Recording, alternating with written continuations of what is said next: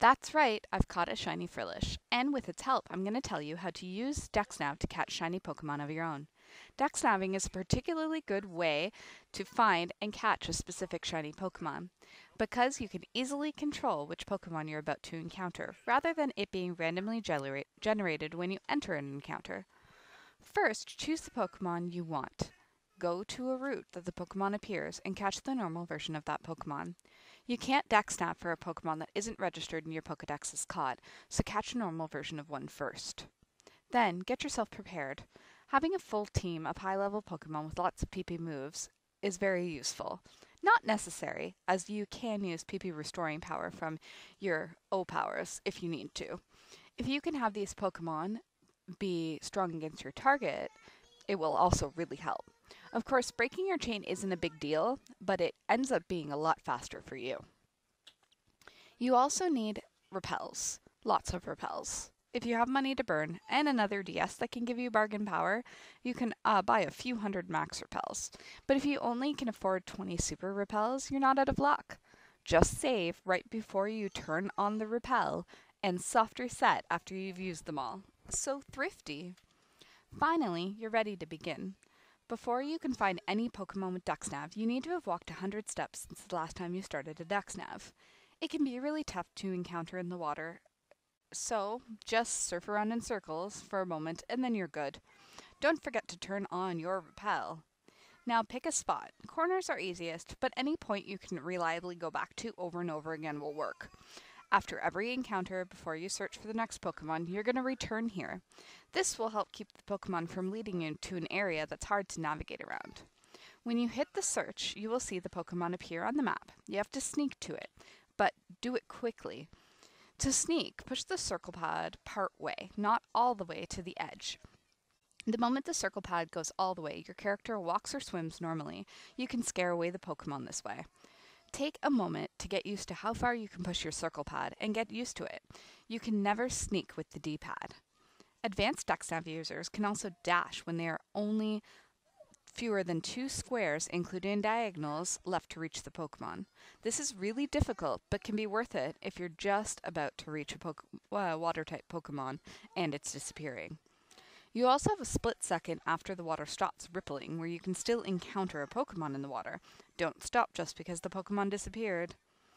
Once you've encountered a Pokemon, you're halfway there.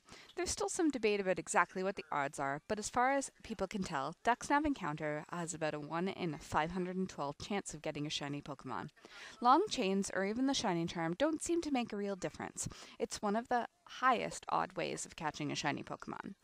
Once you have the Pokemon in front of you, if it's not shiny, faint it. Then return to the spot you chose earlier and press search again. You will notice the Pokemon appears in about the same spot as before.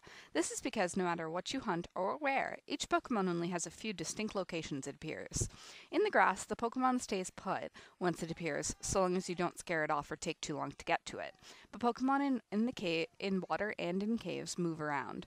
Fortunately, they always appear in the same squares. Pokemon always move in predictable patterns as well, once you get used to them. You'll get a feel for each Pokemon that you're going to hunt for, as long as you return to that same spot that you started. In the water, most Pokemon will move around twice, then create an empty whirlpool where they don't appear. In caves, they just move around. Keeping a chain going is hard. Fortunately, if you're using the DexNav to get a shiny Pokemon, you don't need long chains in order to get this to happen, as the odds of getting a shiny Pokemon are roughly the same whether you've encountered 1 or 100. Long chains are the only important if you're trying to catch strong Pokemon. The longer the chain, the better the IVs, the moves, and levels of the chained Pokemon you'll have, and the better odds of them carrying rare items. On the water and caves, longer chains also mean for faster moving Pokemon. Especially when you start out, I recommend deliberately breaking your chain by running on every 4th encounter. Get used to how the Pokemon moves at a slow speed before you worry about longer chains. While you're DexNaving, don't get discouraged if another Pokemon DexNav bonds you. Just run at it and scare it off, then go and restart your chain. It can take a long time to catch a Pokemon in the water or cave, so don't get stressed out when it takes a lot of time. Here are some specific tips for Frillish if you'd like to catch this beautiful Pokemon as well. For Frillish, I find that it regularly went counterclockwise from where it started. If I happened to be on or close to a spawn spot, it would appear somewhere far away and I would have to rush. Contrary to what I had thought going into this specific hunt, it is possible to encounter this Pokemon on any route, even though most videos suggest only hunting it by Mount Pyre. Thank you so much for listening to this tutorial. Oh my god! Yes! Yes! I rock! I am amazing! I am Professor Pineco! Holy yes! Way too happy for a shiny Frillish! Ah! Spooktober! Oh my god. Oh my god. Ah!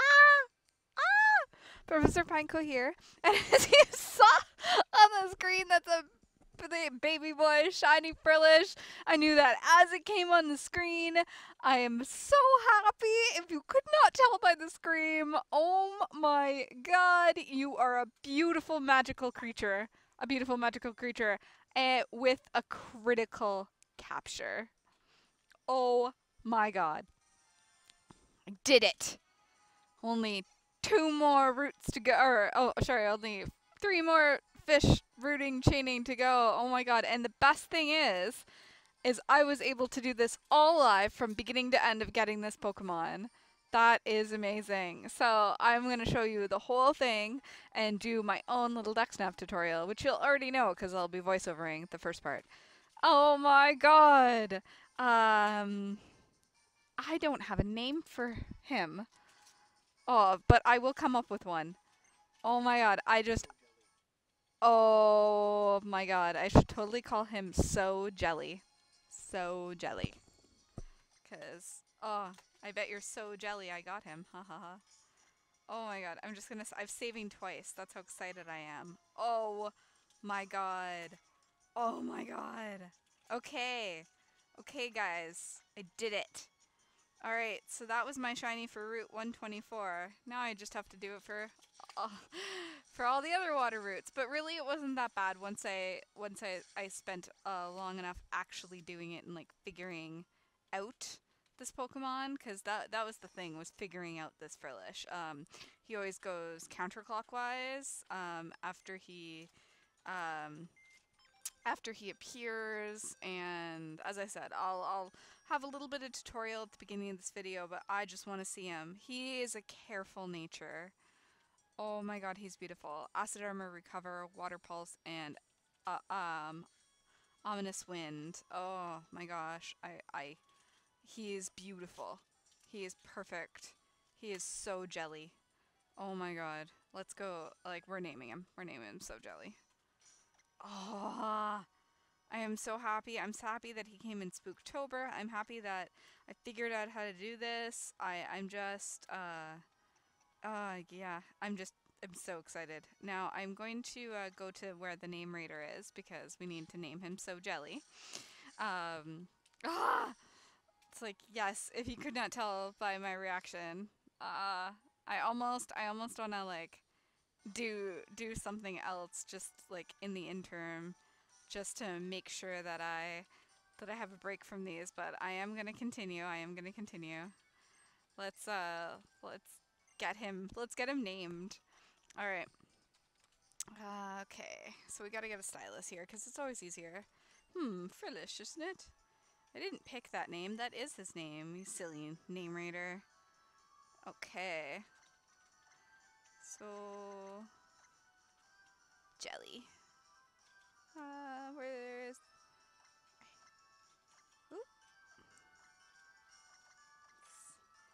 Because we're so jelly. Oh, that's perfect. Okay, let's go see So Jelly shine. Let's go see it. Oh my god, my route quest is amazing. This shiny route quest, number bajillion. think I need 10 more Pokemon to complete the shiny route quest. So we have a regular Electric, and we have So Jelly, our shiny male Frillish. Oh my god. You are beautiful and perfect. Oh, you are everything I wanted you to be. And so much more. All right. Well, I would like to. I'm also going to take a look at this in the center. I want to see him from every angle I possibly can. I am like, yes! Yes! And I'm really glad it was live. I'm really glad that you guys can actually see from beginning to end. Like, I've been meaning to do some kind of DexNav tutorial for quite a while now, so it's really nice to be able to share that with you. As you guys all know, I took on the or I decided to get the shiny term in this game. You know that if you watched my Elgin video. So this is actually pretty cool. Pretty cool. So there is a female Frillish, a male Frillish, and a shiny male Frillish. So it's such a tiny little difference in the two, but like you just know when it happens. It is amazing. Oh wow. So I actually encountered this particular Pokemon 333 DexNavs. So it was more the fact that it took a lot of that it took an awful lot of repels, but that's okay. You buy them with bargain power level 3 and they barely cost anything. So thank you very much for watching. Happy Spooktober. This is ghost number 3 for me. I'll be continuing to do this all month. I hope all of your Pokemon shine.